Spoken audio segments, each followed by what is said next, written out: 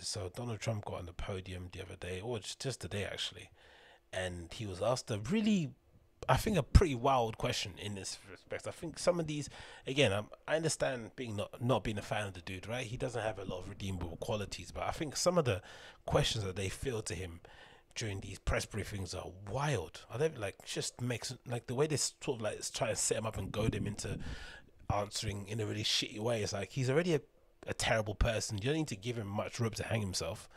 And he's always kind of tots it up in a weird way. And I thought this question, in my opinion, was a bit bizarre.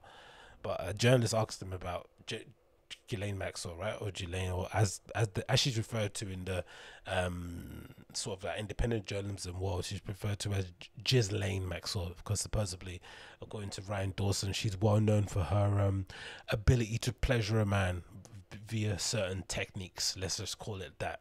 So people are calling her now Ghislaine Maxwell. But regardless, right? This lady is essentially being accused of being the right hand woman of Jeffrey Epstein, this person that's had documentaries, features about him, connected to some of the biggest, most powerful people in the world, blah blah blah, accused of heinous crimes against underage girls, just the worst thing that you could get accused of these days, right? An actual uncancelable charge, right? There's no way you're getting out of that and then coming out and being like, hey guys, remember me, and sort of returning your career. It's done for you. It's a wrap. Everyone could sort of agree this is evil, this is fucking obscene, this is disgusting. So he gets asked a question about Madame Ghislaine Maxwell, and listen to Donald Trump's reply. This just, again, it's just baffling, the people that he sort of like gives sympathy to and the people he doesn't. Like, it's just really, really, really weird. Let me try to get it up here for you guys to see. Put up here full screen. Ghislaine Maxwell is in prison, and a lot of people want to know if she's going to turn in powerful people. And I know you've talked in the past about Prince Andrew, and you've... So again, weird question to ask, right? Your president's not there to speculate about, goings on in culture. Obviously, this is a myth. This is kind of an exception. But the way he's propped it is a bit like, what? What do you want me to do? Sit here with you like we're in a podcast and debate about who she could probably name when I'm featured prominently in a few of the pictures? I think not. Criticize Bill Clinton's behavior. I'm wondering, do you feel that she's going to turn in powerful men? How do you see that working out? I don't know. I haven't really been following it too much. I just wish her well, frankly. I've met her numerous times over the years, especially since I lived in Palm Beach, and I guess they lived in Palm Beach. But I wish her well. Hey, hey Donald, Mr. Trump, Mr. President, sir. It's Ghislaine Maxwell. Ghislaine Maxwell. This isn't bloody a Karen that was pulled up for maybe saying something a bit racy in a supermarket. This woman's been accused of essentially assisting in the running of an exploitation ring, of bringing underage girls from all over the world for the sexual benefit of high-flying billionaires and warlords.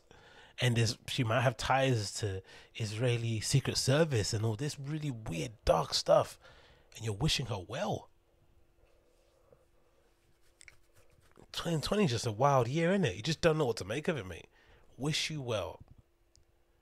As if, I don't know, she's on a plane on her way to go to her first semester of Erasmus. Go on, Ghislaine. Off you go, babes. She's not going to Erasmus. She's not on her way to uni. It's not her first job, right? She's in prison, denied bail, right? I think, was it $500,000 or $1 million bail? Because she was essentially Jeffrey Epstein's madame, who happened to also pass, in more than shady consequences. You're wishing her well. This guy is a wild dude, man. And this is why sometimes I think to myself, why are people so surprised by everything that he does, or why people get irritated by everything he does when he does this consistently, when he's so inconsistent in the way that he kind of replies to things? I'd say, yeah, maybe that's the way to say it. Like, he's shown you he has no real moral compass, really, in that respect. Is that safe to say? I don't think you'd get offended by if someone said that to him, right? He doesn't really have any, like, he sort of like goes with the wind. You'd imagine. It kind of feels like he has some certain things that he's kind of dead set on, right? Calling it a China virus, giving people nicknames, being against immigration, sort of, right? But he hasn't really got anything that he's sort of super steadfast on. Maybe China. He's he's got a pretty bad opinion of China. That's about it. It feels like. I mean, he doesn't like MS-13, of course, right? But God damn it, man! Why do you guys get so annoyed by him? Especially some of the people I follow on Twitter. It's like every day, especially some of the people that kind of reply underneath his tweets, like trying to get at him and trying to trigger him. It's like he's the president.